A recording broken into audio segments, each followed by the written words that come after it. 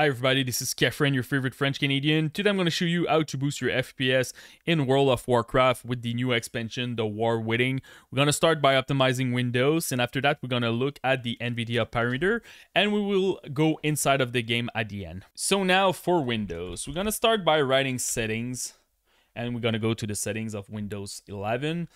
We're gonna start by gaming over there. So the first one is game bar. This one I really recommend to deactivate it. It's causing issue and also you're losing some FPS with it. Except if you have a Ryzen CPU, the 7900X3D or the 7950X3D. They're using the game bar to prioritize your CCD when you're playing video games. So super important to use that if you have those processors. If you have any other processor, just deactivate it. After that, we're going to go to graphic. We're going to change default graphic setting over there. Make sure that your hardware accelerated GPU scheduling is at on. Super important to do that.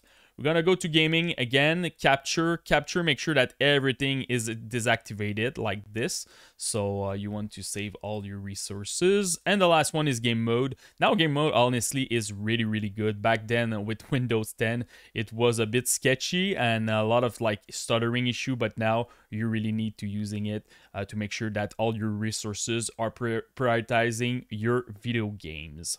Another thing that I recommend, we're going to go to system, is your power. Back then we were recommending to use the best performance, but now honestly just use balance. You will have better boost clock, longer boost clock. I did a couple of benchmark balance versus best performance, and honestly I'm getting better result with balance, so super important to do that. Another thing I want to mention is some recommendations. So make sure that your XMP profile is activated if you have it on your BIOS. Super important. Make sure that you download the latest chipset driver for your CPU if you have an AMD or Intel. Also, make sure that you update your BIOS to make sure that you have all the latest update from your CPU or your motherboard provider. Make sure that you have your Windows update up to date. And the last one is also make sure that you have the latest driver from your GPU. So if you have an NVIDIA card, Radeon, or Intel, super important. They always push new update and they optimize a lot of stuff in it. So now let's go to the NVIDIA app. The first thing that I want to recommend, I'm not a huge fan, honestly, of the overlay. So NVIDIA overlay, I really recommend to deactivate this one. Sometimes it's causing issue like stuttering, you're losing some FPS with it, so I really recommend to deactivate it. Also, we're gonna go to the control panel. I'm gonna show you some optimization that you can do. So we're gonna go to the manage 3D setting first. So the first thing that you should definitely activate it is your low latency mode. Make sure this one is at on. Another thing that I recommend is your power management mode. This one, pretty much the same thing than the one from Windows.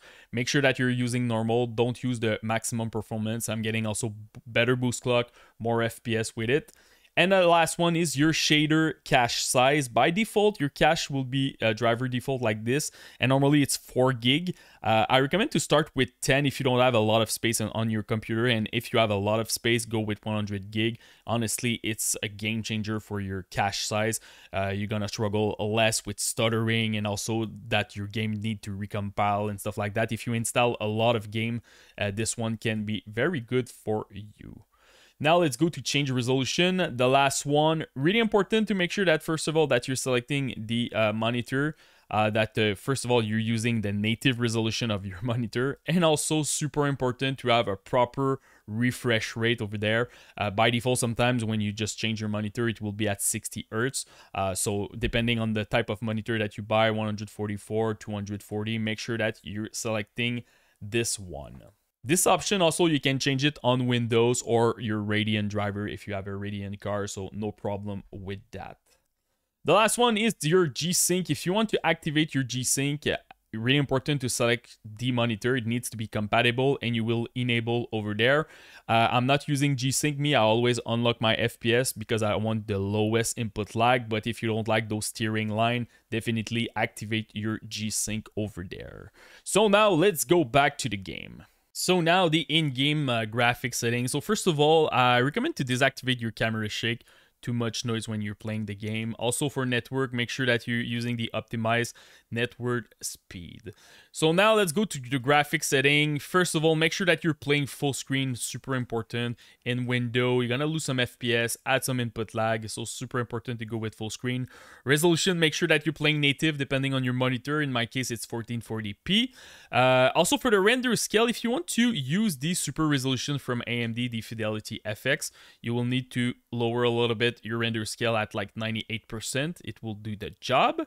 After that, vertical sync, I recommend to deactivate it. It will add more input lag. Also, you can use other technology like G-Sync and FreeSync to make sure that you don't have those tearing line when you're playing.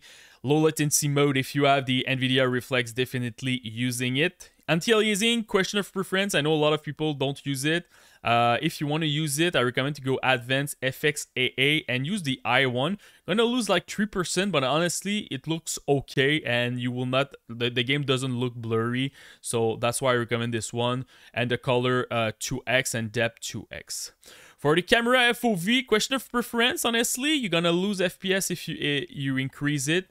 And I'm gonna tell you which parameter that will provide you the most of your FPS, and it really depends on your goal. Do you need like an high FPS because you have a high refresh rate screen, or you're playing on a very old computer and you're trying to optimize? So you will have to make some decision. But for each bracket of 5, normally you're gonna save 1% FPS. So question for preference over there. Me, normally I play at 80 to 90 depending on what I'm currently doing. For shadow quality, you have a couple of options over there. So if you compare ultra high to low, you can expect a nice 20% boost at low. So this one definitely low. Liquid detail, go with low. You're gonna increase 6% your FPS. Particle density, this one, don't disable it. It will it's kind of indie when you're playing the game. So I recommend to go with fair for this one. You're gonna save a lot of FPS and stabilize your FPS a lot with it. Ambient occlusion, I recommend to disable. The game looks flat, but honestly, you're gonna save 8% over there. Depth effect, 4%.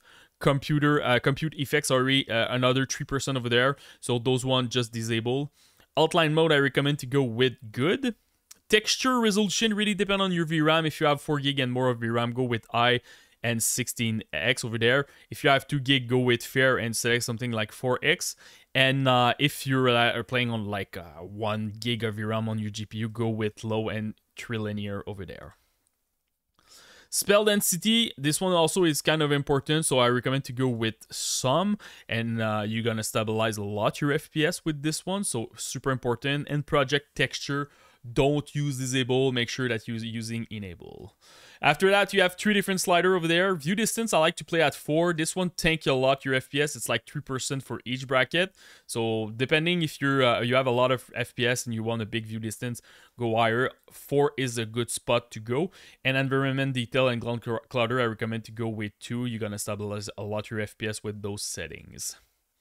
Triple buffering, I recommend to uncheck. You don't want to add any input lag. Texture filtering, we talk about it. Ray trace shadow, make sure that this one is disabled. You're gonna tank your FPS like crazy. Ambient occlusion type, I recommend to go Fidelity X Cacao.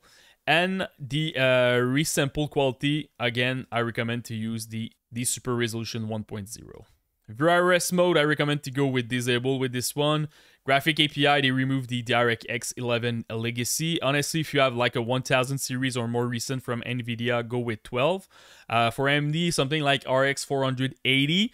If it's older than that, definitely test 11 and do some testing. You have 2 different parameters that you can test. First of all, do you have more FPS? And after that, are they more constant also? So super important to look at this.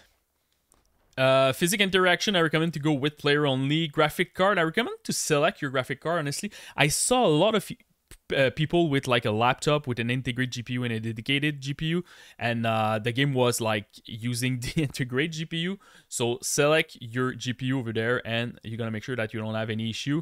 Target FPS, I just unlocked it to have the lowest input lag possible, but honestly, if you have thermal issue with your CPU, GPU, lock your FPS.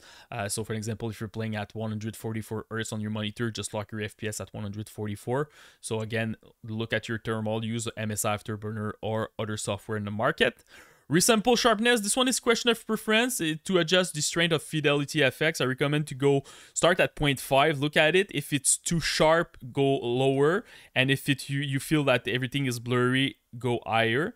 Contrast, brightness, and gamma, those one are default setting. I'm not touching it. Compatibility setting, this section is new. I recommend to check everything except the first one. If you have like a very old GPU, it will help a little bit with your FPS, but honestly, those settings will improve your FPS, so I recommend to check everything. So this is pretty much it, guys, from our World of Warcraft guide in 2024. If you have any questions, just comment in the YouTube section, post me your rig, CPU, GPU, and RAM. I will try to help you the best that I can, and don't forget to subscribe to the channel. Peace.